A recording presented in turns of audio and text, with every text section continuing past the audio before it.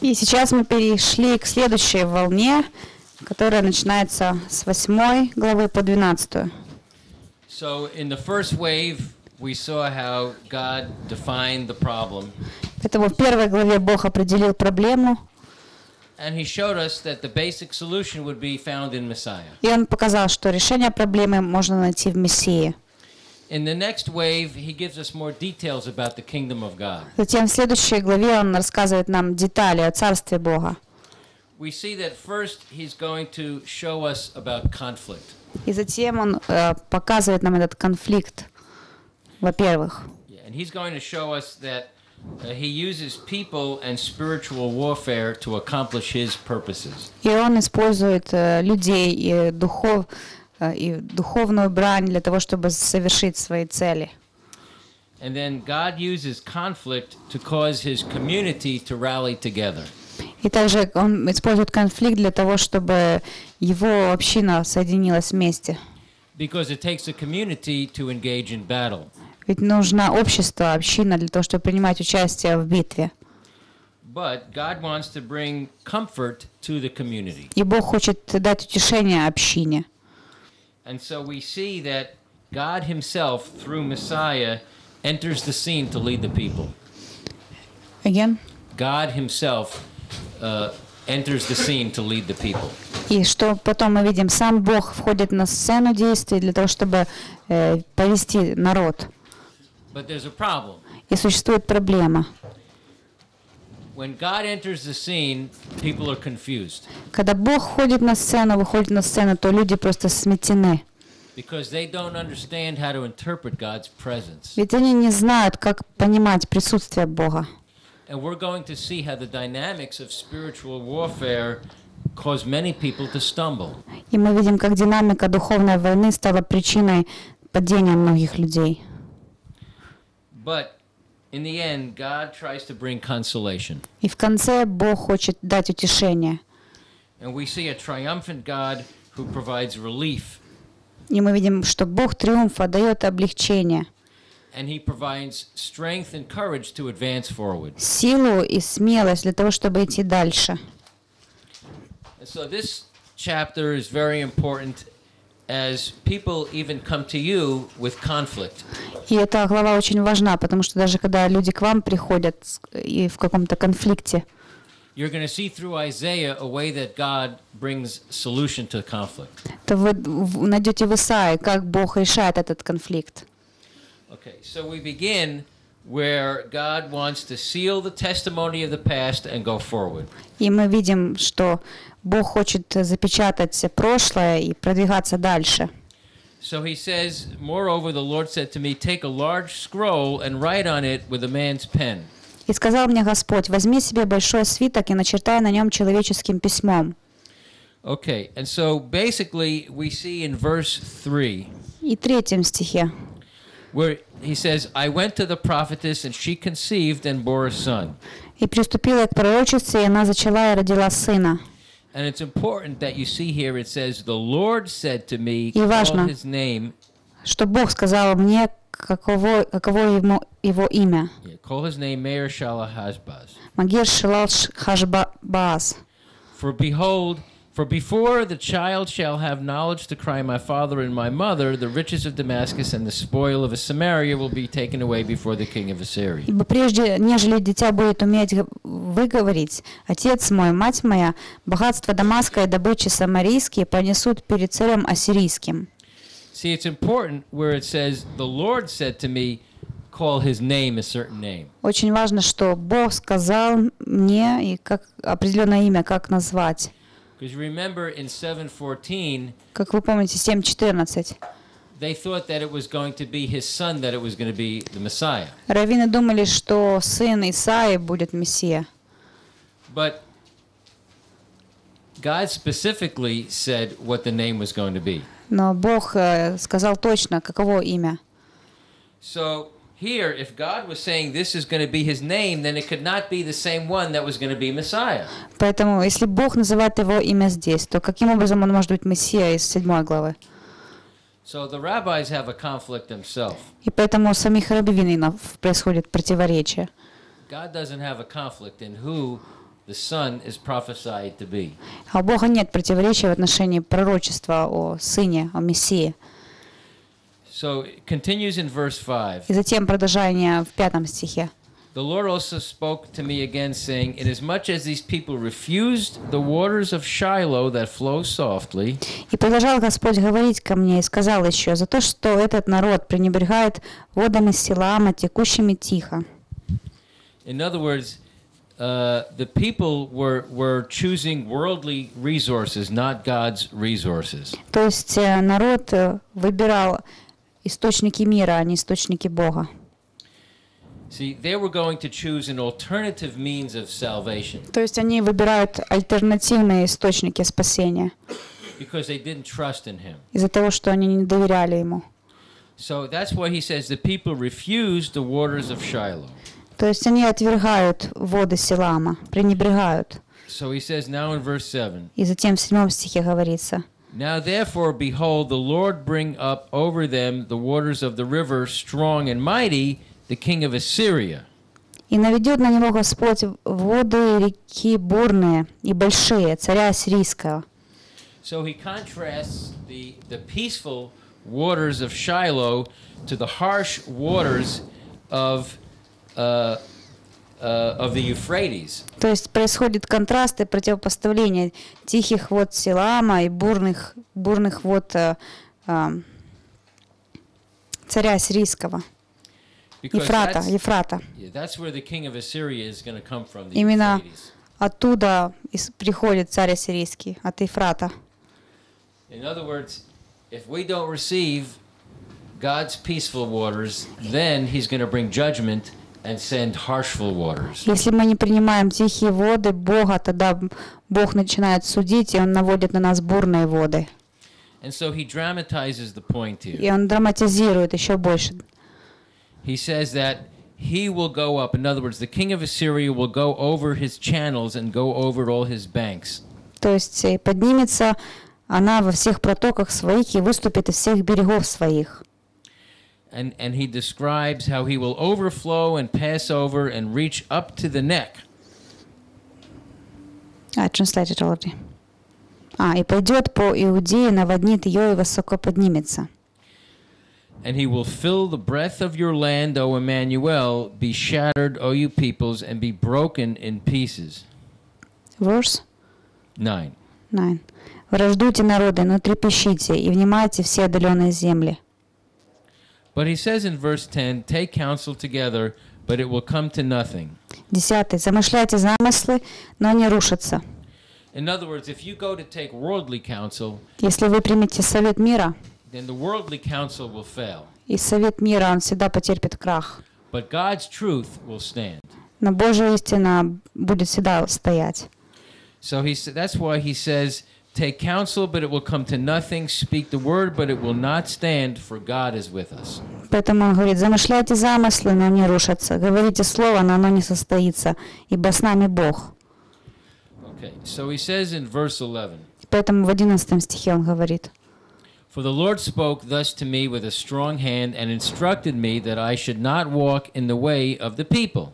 «Ибо так говорил мне Господь, держа на мне крепкую руку и внушая мне не ходить путем всего народа». It says, Do not say a conspiracy concerning all that this people call a conspiracy, nor be afraid of their threats, nor be troubled. The Lord of hosts, him you shall hallow. Let him be your fear, and let him be your dread. He will be as a sanctuary. «Не называйте заговором всего того, что народ сей называет заговором, и не бойтесь того, чего он боится, и не страшитесь. Господь Саваофа, его чтите свято, и он страх ваш, и он трепет ваш». In other words, the popular opinion was going to consider that Isaiah was a traitor and that his words were conspiracy. То есть было широко распространено мнение, что Исаия был предателем и что его слова — это все заговор. So think about what you heard last night about a word of prophecy. И вспомните о вчерашнем вечере, то, что вы слышали о пророчестве. People don't often receive the word of prophecy. Очень часто люди не принимают слова пророчества. See, they reject it. Они отвергают его. And they call you a traitor or a conspirator. И могут назвать вас заговорщиком. So the same thing was going to happen to Isaiah. То же самое происходило с Исаией. But Isaiah took comfort in the Lord. Но все же Исаия утешался Богом. And that's why it said that he was going to be as a sanctuary. Поэтому сказано, что он будет как святилищем. Right. But a stone of stumbling and a rock of offense to the houses of Israel. Он будет освящением, 14 стих, и камнем преткновения, скалой соблазна. In other words, God's word comforts those that receive it, but it confuses those that refuse it. То есть Слово Бога утешает тех, которые принимают его, а смущает тех, которые отвергают его. In other words, as a sanctuary, we can take rest and safety if we believe God's word with faith. И как в качестве... Can you repeat it again? We Sanctuary. can take sanctuary. We can be safe and secure in God's word if we believe in faith. Мы можем быть спокойны, мы можем быть уверены, если мы верим Слову Божьему. And that sanctuary is also a place of intimacy with God. И это место освящения, место близости с Богом. And so that's why he says in 14, it will be as a trap and a snare to the inhabitants of Jerusalem. Поэтому говорит, это будет соблазном и сетью для жителей Иерусалима.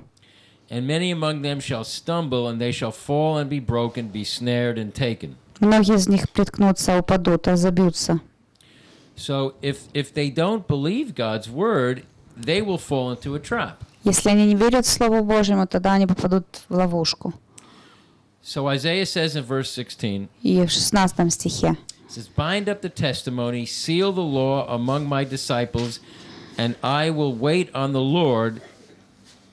«Завяжи свидетельство и запечатай откровения при учениках моих. Итак, я надеюсь на Господа, Who hides his face from the house of Jacob, and I will hope in him. сокрывшего лице свое от дома Иаковлева, и уповаю на Него». It's interesting, he says, seal the law among my disciples. Интересно, что он говорит, запечатай откровения при учениках моих, I mean, those that trust in him and have faith in him, he Которые- calls disciples. которые доверяют Ему, надеются на Него, их он называет учениками. And it's also important to be patient and wait on the Lord. И очень также важно быть терпеливым и ожидать Бога, And so there's two types of people. надеяться на Бога. И существует два типа людей.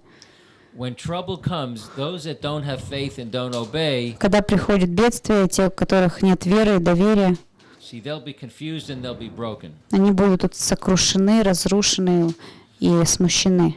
But those that are patient and have faith and wait on the Lord, Но те, которые имеют веру, и они терпеливы, они ожидают Бога, they will enjoy his sanctuary. они будут освящены. And we need to take refuge in his place of sanctuary. И нам также находить нужно убежище в Его святом месте, святилище.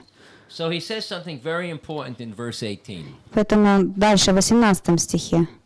He says, here I am and the children whom the Lord has given me, we are for signs and wonders in Israel. Он говорит, вот я и дети, которых дал мне Господь, как указание и признаменование в Израиле. In other words, the faithful remnant, the disciples, То есть верный остаток или ученики. we will be a witness of the good things God does. Мы будем свидетелями того доброго, что сделает Бог. And we will bear testimonies. И мы будем рассказывать это свидетельство. And so that's what we are for. We are for testimonies. И вот для чего мы живем, для свидетельства. And God wants to use us as faithful vessels to be testimonies. И Бог хочет использовать нас как верных сосудов для того, чтобы быть свидетелями. Because as his testimonies, he will be glorified. Потому что если мы свидетели, тогда Он прославится. And so in verse 19 it says, when they say to you, seek those who are mediums and wizards, who whisper and mutter, should not a people seek their God? В 19 стихе, когда скажут вам, обратитесь к вызывателям умерших и к чародеям, к шептунам, чревовещателям, тогда отвечайте, не должен ли народ обращаться к своему Богу? In other words, when trouble comes, there are going to be some that are going to seek wizards and witchcraft. То есть приходят бедствия, некоторые ищут колдунов и колдуней. They're going to seek foreign gods. Они ищут иноземных богов, And they're going to seek foreign sources to find truth. иноземных источников истины. And we see that today, И это же мы видим в наше время. where people go to sorcerers and people that could read palms, Люди идут к чародеям, к тем, которые читают по руке, and maybe they can use hypnosis или же они пользуются гипнозом, and other false gods. и еще другие виды лжебогов. Because God basically drives people to derision. Derision, confusion. Ведь, потому что Бог как бы ведет людей этих как бы в смятение и к беспорядку. And so it says in verse 21, И в 21 стихе it says, they will pass through it hard pressed and hungry, and it shall happen that when they are hungry, they will be enraged and curse their king and their God and look upward. «И будут они бродить по земле, жестоко угнетенные и голодные, и во время голода будут злиться, хулить царя своего и Бога своего». In other words, when problems arise, Возникает проблема. people blame the leaders, Люди начинают обвинять лидеров. and they also blame God И также обвиняют Бога. because they trust in their leaders. Ведь они доверяли, надеялись на своего лидера. But the problem is they trust in a false God. Но ведь проблема в том, что они полагались на этого лже-бога. And so it says, they will look to the earth and see trouble and darkness, gloom of anguish, and they will be driven into darkness. И взглянут вверх и посмотрят на землю, и вот горе и мрак, густая тьма, и будут повержены во тьму. Because they're going to trust in lies. Again? The people trust in lies and worldly sources. Так как надеются они на ложь и на источник мира. And trusting in the lies and earthly sources or worldly sources brings anguish of soul. И вот эта надежда на ложь или доверие лжи, вера в ложь и на мирские источники приводит только к боли вашей души. And that's why people live in despair and have no hope. Поэтому люди живут в отчаянии, без никакой надежды. And that's what the word means by they'll be driven into darkness and gloom and anguish. То есть люди войдут в мрак, густую тьму. So that's what happens when we trust in lies and don't have faith in God. Вот это происходит, вот такие события, когда мы верим лжи, а не Богу. But now in chapter 9 we see a transition. И затем в 9 главе видим переходный момент, We период. transition from gloom to glory. Переход от мрака к славе. From the old order to the new order. От старого порядка к новому порядку. Okay, so it says in chapter 9 verse 1. 9 глава, 1 стих. Nevertheless, the gloom will not be upon her who is distressed. Прежнее время First Yeah, 9:1. умолила землю Завулонову и землю Нефалимову. It says, as when at first he was lightly esteemed. Но последующее возвеличит приморский путь. And it says, and then afterward more heavily oppressed her by the way of the sea beyond the Jordan. Verse. I'm continuing in verse 1. За Иорданскую страну, Галилею языческую. In other words, this was the first area that was going to take the blow from the Assyrians. Taking the blow. The first area that was going to take the hit from the Assyrians. Именно в этих местностях именно они будут первые поражены ассирийцами. Right. So we see that the first ones were going to be hit by the enemy. То есть первые те, на которых враг нападет. But now God has a promise in verse 2. И во 2 стихе Бог дает обещание. He says, the people who walked in darkness have seen a great light. Народ, ходящий во тьме, увидит свет великий. And those who dwelled in the land of the shadow of death, upon them a light has shined. Народ, ходящий во тьме, увидит свет великий, на живущих в стране тени смертной свет воссияет. So in other words, where there was despair and confusion and gloom, there's going to be hope. Там, где было отчаяние, мрак, то это все заменится надеждой. And then they will be blessed with goodness. И они будут благословлены благостью. And the blessings of goodness will come when God reveals truth. И это благословение приходит, когда Бог открывает истину, являет. And it will bring His Spirit that will bring revival. И Его Дух, который принесет пробуждение. And that is the great light that Isaiah 60 will talk about. И об этом великом свете говорит Исаия 60 глава. So here we see the prophecy that God will later explain in a later verse in Isaiah. Поэтому здесь это пророчество, которое позднее Бог объясняет в более поздних главах Исаии. And here again we see consistency in Isaiah.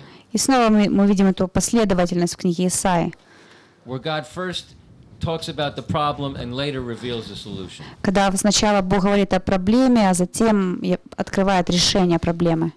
And remember yesterday where we talked about there is some commentators that see two writers of Isaiah. И как вчера мы говорили, некоторые раввины полагали, что было несколько авторов Исаии. Here we see a consistency in the theme. И здесь мы видим эту последовательность темы. Okay. So, now we see that the light will shine. Свет воссияет. And it says in verse 3, you have multiplied the nation and increased the joy. В 3 стихе: «Ты умножишь народ, увеличишь радость его». And they rejoice before you according to the joy of harvest. Он будет веселиться пред тобою, как веселятся во время жатвы. As men rejoice when they divide the spoil. Как радуются при разделе добычи.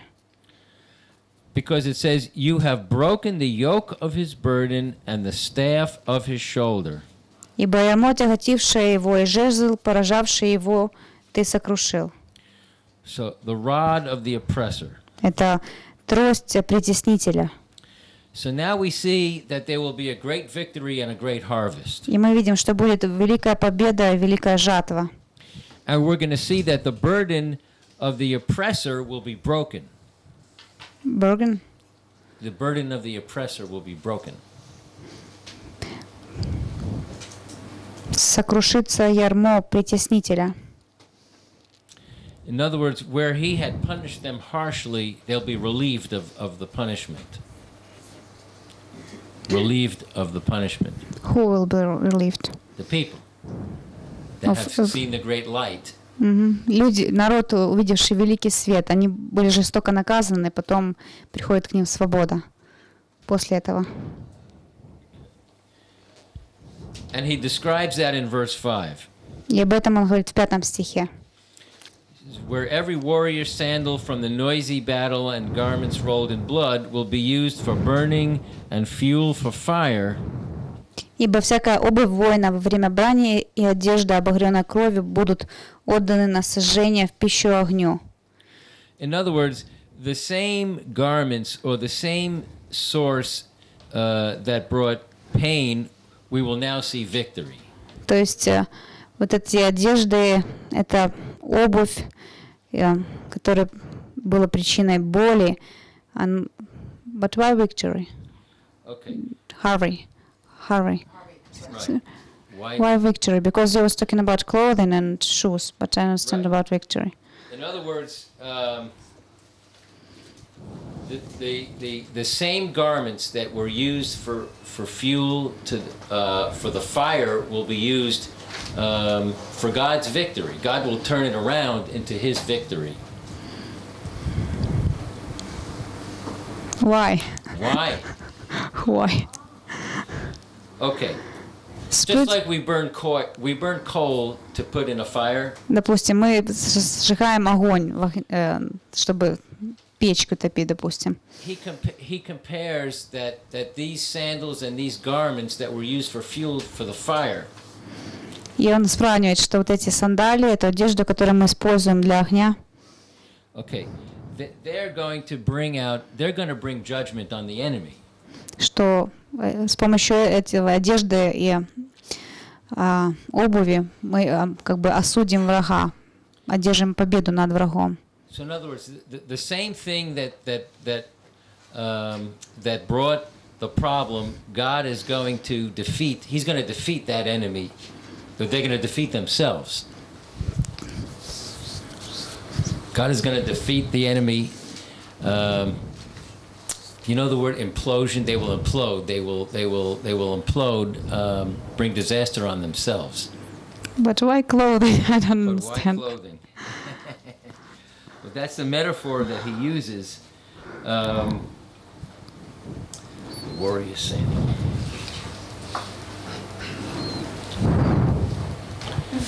Well,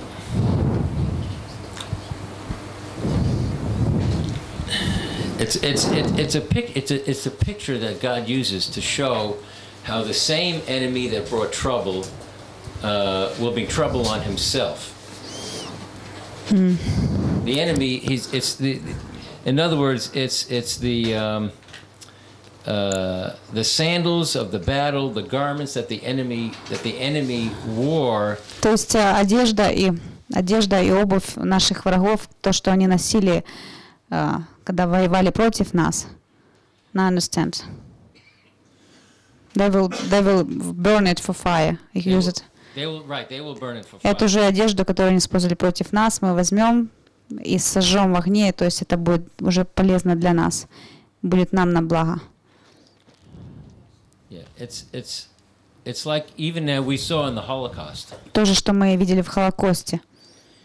Even though the enemy came against us, the enemy was defeated.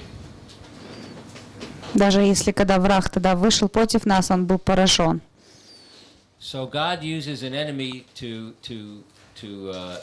defeat us and to bring judgment on us, but then He defeats the enemy by the same measure.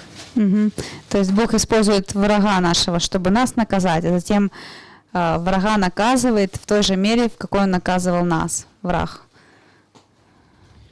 And so out of the heat of the battle, out of the intense battle, we see another prophecy of Messiah. И во всей этой интенсивной битве мы находим еще одно пророчество о Мессии. That's why it says in verse 6. В 6 стихе.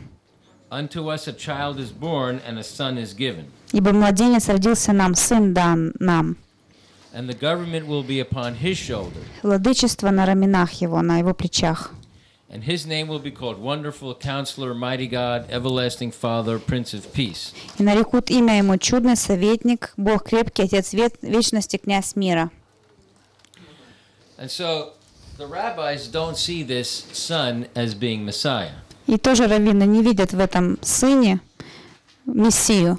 See, they see this as King Ahaz's son, Hezekiah. Они думают, что это царь Ахаза Езекия. Because he was a king that destroyed the idols and the high places of worship. Поскольку Езекия разрушил возвышенные места идолопоклонства.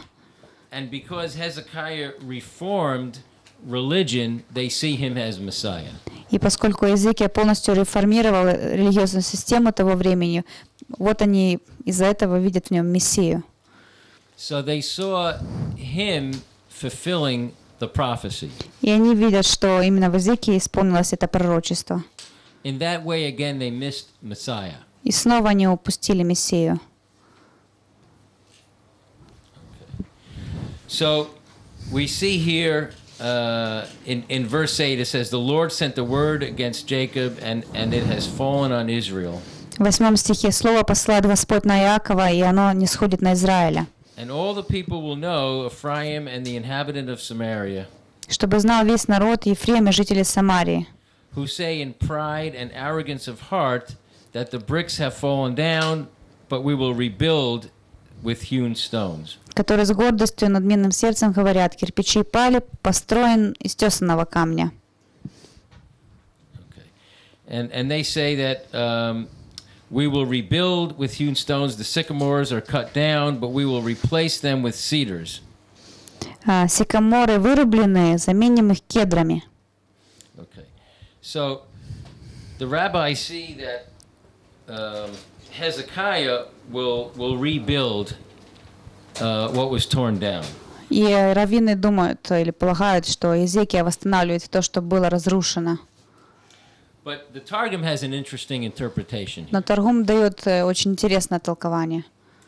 It says about verse 6. И они говорят, в Торгуме сказано о 6 стихе. It says, "He will accept law upon himself to keep it, Он примет закон, чтобы исполнить его. and his name will be called before the wonderful counselor, the mighty God, existing forever, the Messiah, in whose days peace will increase upon us." И его имя будет чудный советник, Бог крепкий, существующий вечно, Мессия, в чьи дни его мир распространится на нас. In other words, the Targum interprets this son that's being born to be the Messiah.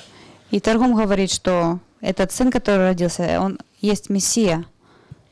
And they understand that the Messiah will be the Prince of Peace, and he will rule.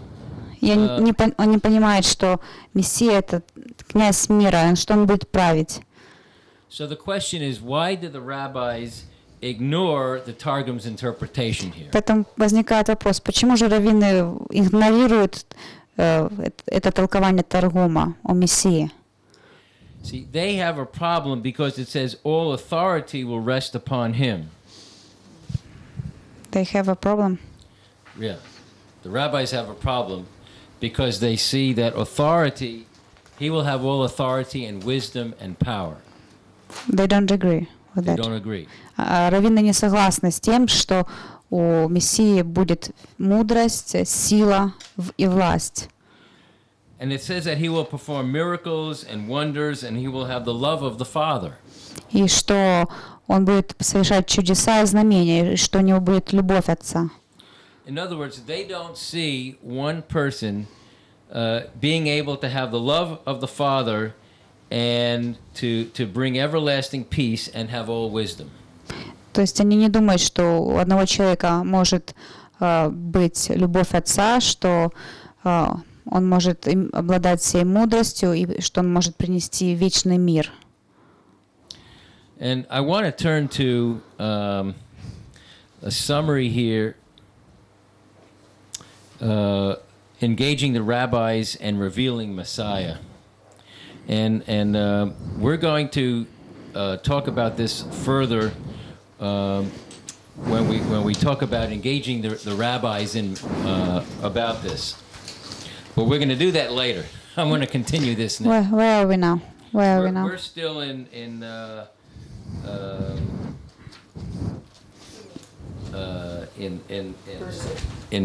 well, let's see, we're here. Let's go to verse 10. 10 стих. Yeah, verse 10, where it says, "The bricks have fallen down, we will rebuild with hewn stones. The sycamores are cut down, we will replace with cedars." Кирпичи пали, построены из тесаного камня, сикаморы вырублены, заменим кедрами. In other words, they will take it upon themselves to rebuild. They don't see Messiah rebuilding.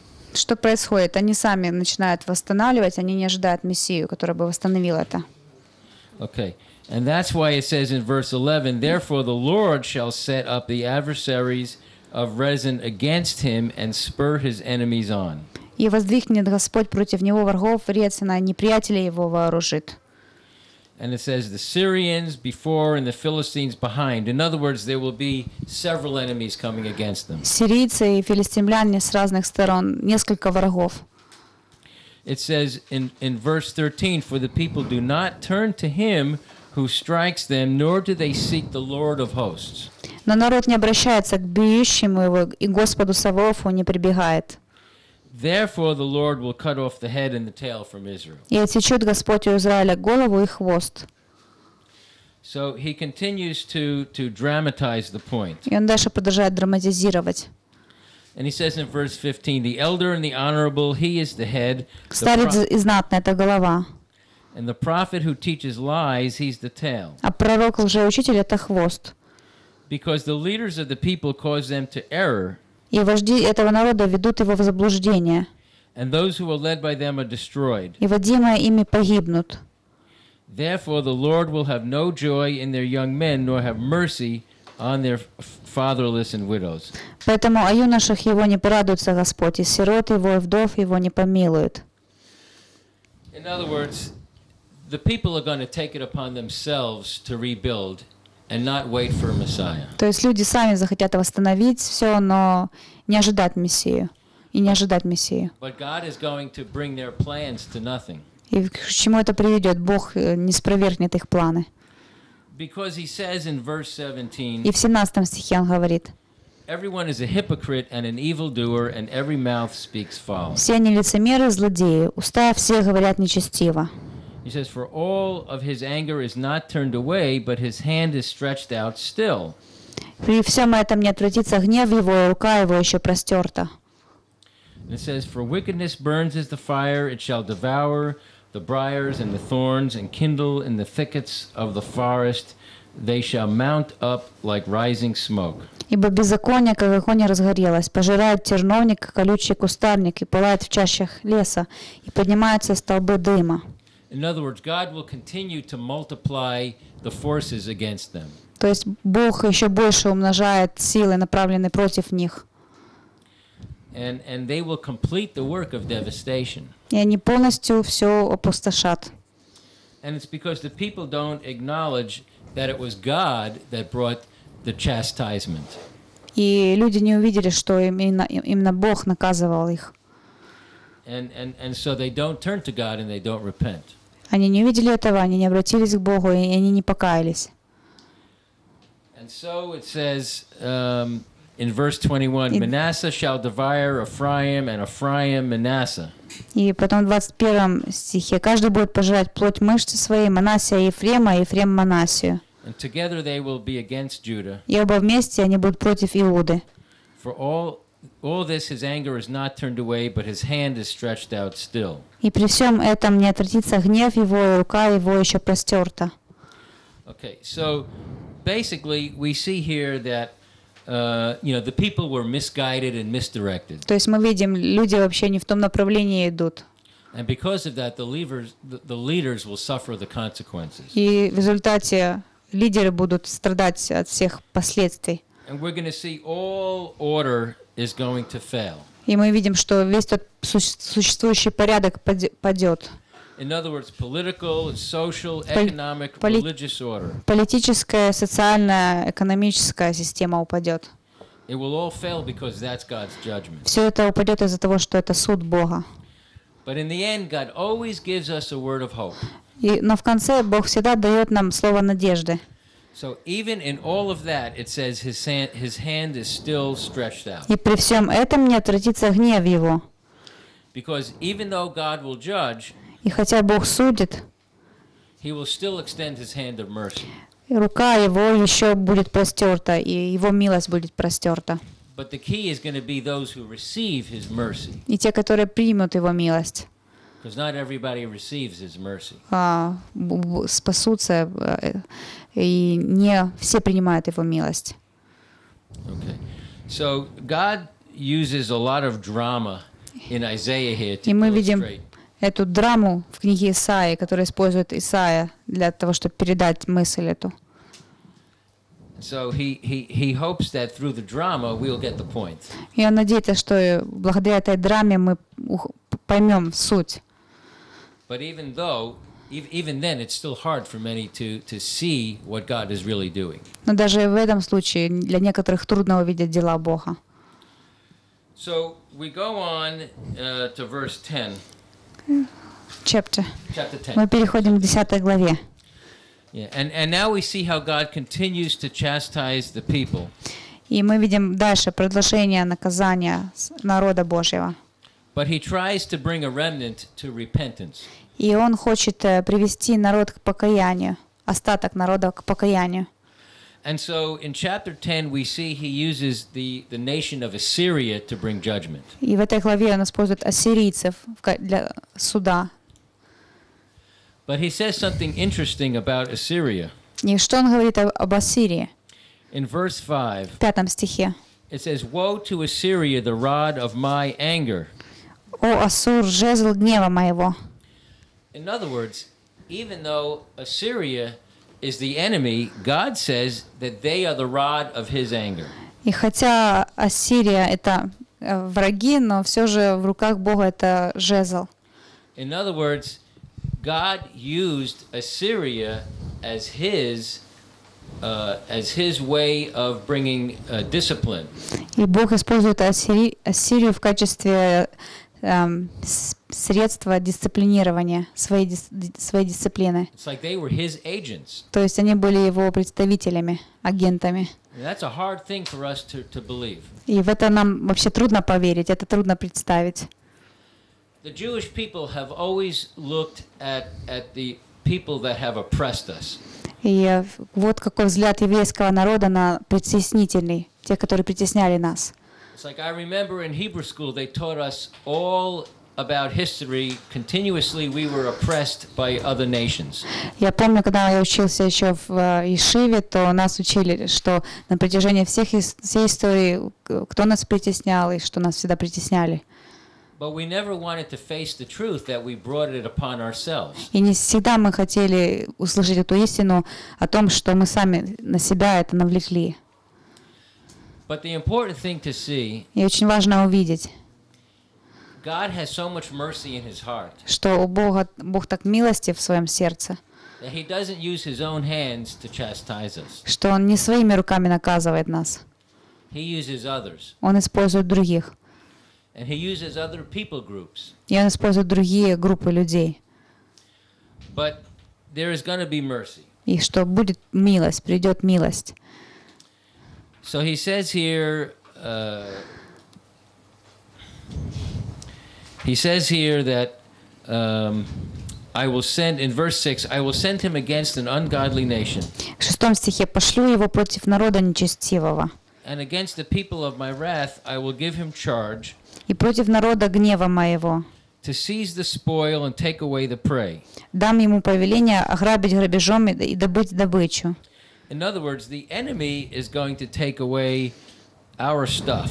То есть враг заберет наше имущество. But he goes beyond that. Но все же Бог идет дальше.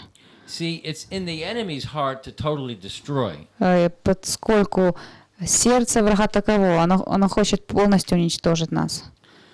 That's why it says, yet he does not mean so, nor does his heart think so, but it is in his heart to destroy. Но он не так подумает и не так помыслит сердце его. У него будет на сердце разорить и истребить немало народов.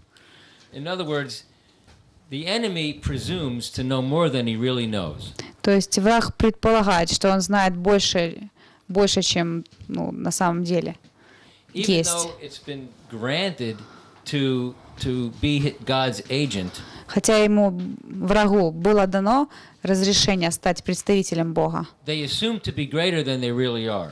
Они предполагают, что они более могущественны, более величественны, чем есть на самом деле. Because they think their power comes from them. Потому что они думают, что сила вся в них находится. But it's God that granted them the power. Но это Бог, который дал им эту силу. And it was God that purposed this in his own heart. И именно Бог это замыслил в своем сердце. But they go overboard and they take more than God's given them to take. И что происходит? Они переходят все границы и берут больше, чем Бог им разрешил. And so afterwards, God says that he'll bring judgment on the enemy. И потом в конце Бог говорит, что Он наведет суд на врага. So it says in verse 12, В 12 стихе. Therefore it shall come to pass when the Lord has performed all his work on Mount Zion and on Jerusalem, then he will punish the fruit of the arrogant heart of the king of Assyria. И будет, когда Господь совершит все дело свое на горе Сионе в Иерусалиме, скажет: «Посмотрю на успех надменного сердца царя Ассирийского и на тщеславие высокоподнятый глаз его». Because it says in verse 13, И в 13 стихе. by the strength of my hand I have done it, «Силой руки моей я сделал это, and by my wisdom, for I am prudent. и моей мудростью, потому что я умен. And I've removed the boundaries of the people, I've robbed their treasury, so I have put down the inhabitants like a valiant man». И переставляю пределы народов, расхищаю сокровища их, не спровергаю с престолов, как исполин. So God continues, through this, and he says in verse 15, Бог продолжает говорить в 15 стихе. shall the axe boast itself against him who chops with it? «Величается ли секера перед тем, кто рубит ею? Or shall the saw exalt itself against him who saws with it? Пила гордится ли перед тем, кто двигает ее? In other words, even though God used Assyria as an instrument, И хотя Бог использовал Ассирию как орудие, the instrument Assyria cannot gloat in its own power. это орудие не может своей силой хвастаться. Because all it is an instrument. Потому что все, чем они являются, это всего лишь инструмент. And God will judge those who act in pride. И Бог осудит тех, которые действуют гордо. Because they presume that the power is in themselves. Ведь они предполагают, что сила принадлежит им. And in the end, we're going to see God's people escape. И в конце мы увидим, что Божий народ будет освобожден. And it's the faithful remnant that escape. Верный остаток будет освобожден.